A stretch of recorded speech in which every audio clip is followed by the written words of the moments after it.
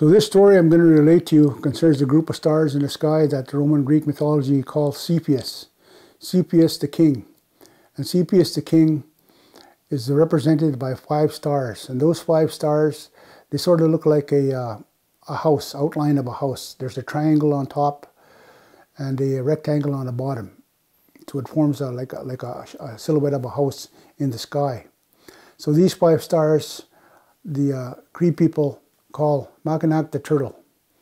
And prior to the coming of the Europeans, Makinak the turtle was basically our living calendar. Because when we saw that turtle, we were reminded of one complete cycle. We were told that if you look at a turtle shell, and this is evident of the snapping turtle and the painted turtle, the turtles I'm familiar with. I haven't been looking at the tortoises or any other kind of sea turtles or whatever, but these are the ones that I'm familiar with. So if you look at the shell of a snapping turtle or a painted turtle, on the inside of the turtle shell, there are 13 main sections. And we're told these 13 main sections are the 13 full moons of one complete cycle. And these full moons are separated by 28 days. So again, if you look at that turtle shell, on the outer edge of that turtle shell, there are 28 sections to separate the one full moon from the next. So when you looked at that calendar, you were immediately reminded of this turtle, and vice versa. The turtle reminded you of that calendar and of that cycle. Each one of these full moons coincided with something happened in the environment, depending on wherever you were. For the Cree people, that very first moon in the wintertime, when it was high winter, was called Kichipism. And again, of course, that was around January various times in January. And then the following moon after that was Mikasiupism.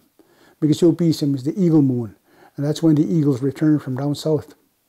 And the following moon after that was Niskapism. And Niskapism was the goose moon. That's when the geese came back.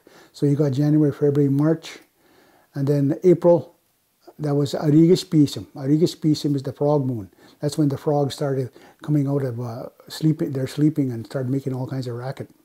So this again, these moons coincided with something happened in the environment in the local area. At various places in various environments, of course, those names would change depending on what was happening, where the people were.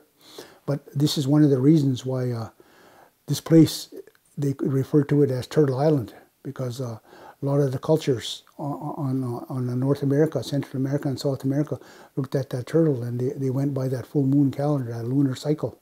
It was very sacred. And grandmothers were very sacred beings for our people. And that's why we call Grandmother Moon, Nuokum, because very sacred, very honored. So that's Makinak the turtle, Ixia.